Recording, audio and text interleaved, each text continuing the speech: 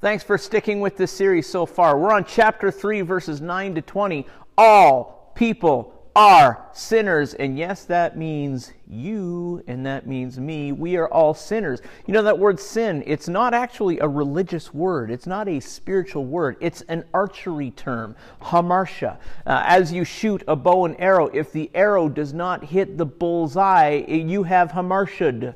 You have missed the bullseye. Hamartia just means to miss the bullseye. Sometimes we fall short on purpose, because we sin because we like to sin, and other times we miss the bullseye simply by accident, or we didn't even know there was a bullseye to hit. Hamartia is a term taken from archery. So let's look at verse 9 as we begin. Chapter 3, verse 9, know better. Chapter 3, verse 9, what shall we conclude then?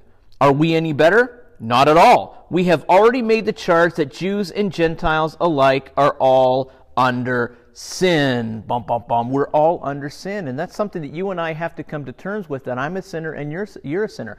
In today's age where nobody likes to consider that, oh, I'm a sinner. No, I'm not a sinner. Maybe I do bad things sometimes, but at the core of my being, I'm not really bad. I'm not talking about good and bad here. I'm talking about sin. You and I have missed the bullseye. You and I are not perfect. You and I get things wrong from time to time, either by accident or intentionally. No one person is better than another person. I can't compare myself to you and say, well, my sin isn't so bad because look at your sin. You can't compare yourself to me saying, well, my sin isn't so bad. Look at that guy's sin on the TV there, on the video monitor there. We can't do that. No one person is better than another. We are all sinners. Are we better than they? Not at all is what Paul says. So we being Jew, he's speaking to the Jewish people. Are we Jewish people better than those Gentile people? And Paul says, no way. We are all equal. We are all sinners. We've all fallen short. Chapter 3, verse 10, all are in need. Verse 10 says, as it is written, there is no one righteous, not even one. That word righteous. You know, righteousness, it means that we have fulfilled all of the obligations of the law, either the law of God in the Old Covenant or law of conscience. We've fulfilled all of the obligations of the law, both actively and passively. And therefore, when we have fulfilled all the obligations of the law, God declares us righteous. And of course, we want to be declared righteous because when we're declared righteous, that means we're entitled to the benefits of the law. In our case, that would be eternal life. Unfortunately, none of us are righteous. The text just said, none of us are righteous. No one is righteous, not even one. We're all in need. There are no advantages in life that take away our need of salvation. Now, particularly applied here to the Jews, but it's universally true. Whether you're born in a Christian home, whether you're a pastor, some kind of other spiritual leader, well-educated, born in the right family, not born in the right family, the underdog, who knows? There's nothing, no status in life that can remove us from this. Every single one of us we're all sinners and we're all equal in this. Chapter 3, verse 11, trained on God. Paul continues to quote from the Old Testament here, and what he's doing, he's showing us how desperate we are. He's showing us that we're all sinners. He's showing us that we're all in this together. We're all equally in need of God. So he continues to say, there is no one who understands, no one who seeks God. I just don't get it. You just don't get it. People generally don't get it. Generally speaking, people do not desire to discipline themselves to please God in all aspects of life. We may try to discipline ourselves to please God in some aspects of life, but in other areas we're just clueless. We don't pursue God like we should pursue God because we're clueless about this. That, of course, changes a little bit, hopefully, after we've come to Christ. Once we become a Christian, the Holy Spirit does a work in us, and our desires change, and we desire to please God. And we're no longer obligated to follow a law because inside our heart we desire to please God, but still, we lack this understanding, and we're in need of help because of the sinful nature that we have inside of us. Let me just make a general observation here, give you a note on quotations. You see right here a quotation. All of this passage almost is an entire quotation.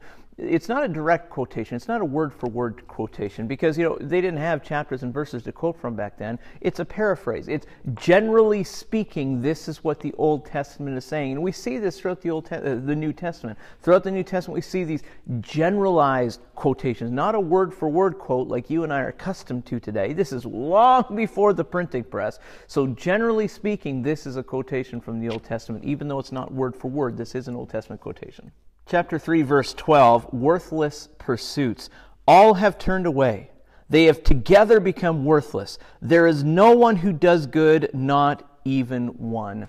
Every single one of our pursuits in this life is absolutely worthless unless it drives us closer to Jesus. I can pursue a lot of things in this life. I can follow passions. I can follow hobbies. I can devote my life to a career. I can devote my life to a family. All of that is good. I'm not saying that anything is bad, but it is absolutely worthless if while we're pursuing those things, we're not also first, I should say, pursuing God. If we're not first pursuing God as we do those things, then it's all worthless because it's not going to be rewarded at the end of the day. Every pursuit is worthless and ultimately leads to destruction unless it's connected to us seeking God.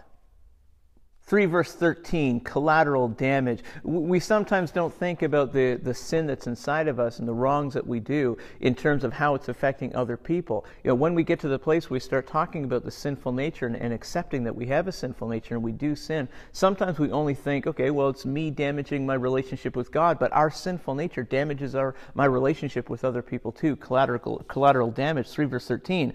Their throats are open graves, their tongues practice deceit, the poison of vipers is on their lips. Listen, the very best that I can communicate is the Word of God. Hands down, nothing else compares. The very best I can communicate is the Word of God. But generally speaking, I don't communicate the Word of God. I communicate my opinion on the daily basis. I hang with friends. My wife and I, we just generally talk, not in quotations from the Bible. And so the text here, worst case scenario, before we come to Christ, when the Bible isn't even inside of us, we're hurting our relationship with other people by what we're saying and what we're doing.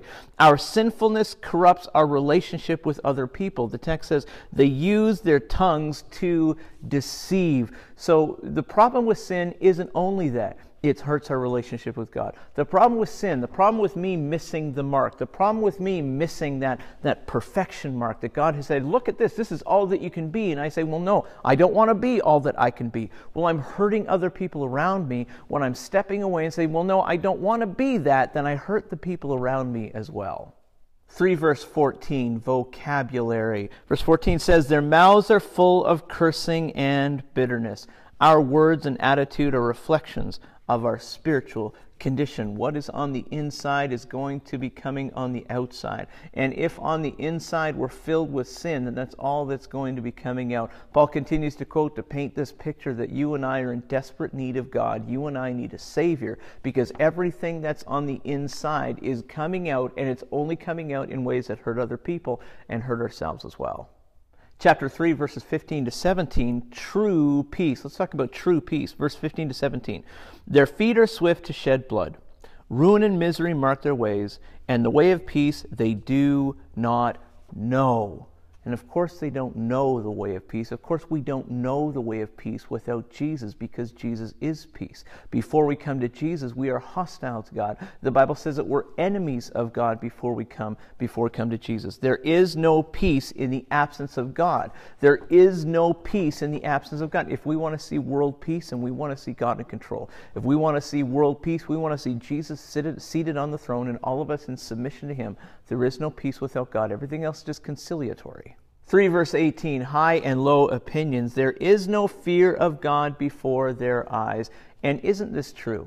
It was true of me before I became a Christian, probably true of you before you became a Christian, although my story is going to be a little bit different than your story, of course. I was 13 when I gave my life to Jesus. I mean, I went through some time where I walked away from Him a little bit, or a lot of it, but still, I became a Christian when I was 13, and there was no fear of God in my life before then. Junior highs do not fear God, I'm telling you. And it wasn't until just before I was entering high school that suddenly I'm like, oh, wait a minute, I'm a pretty bad kid right now. And I think that maybe judgment is coming. And then I gave my life to God. But generally speaking, people live like we're not accountable to anything. People live like we're not going to have to give an account about anything, like we're not going to be judged. Fearing the Lord is very healthy. Yes, Jesus loves you. God loves you to death. He died on the cross for you and for me. But he's also going to be our judge. Fearing God is very healthy. People generally hold themselves in high regard. So I hold myself in high regard, generally speaking, and so do you. They have a low opinion of God, generally speaking. This is, of course, before we come to Jesus, and reject submitting to him. People don't like to submit. We don't like the idea of having to submit to anybody. We don't even like the idea of submitting to our boss, even though the guy or the girl writes us a paycheck and it pays our mortgage and our bills. We don't like the idea of submitting.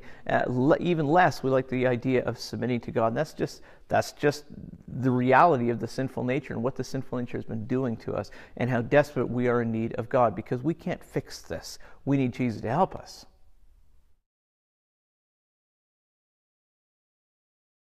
I have a request, please. Would you please leave a comment answering one of these three questions? What did I hear? What does it mean? And what do I need to do about it? What did I hear? What does it mean? What do I need to do about it? Please leave a comment. God bless you. I'll see you next time.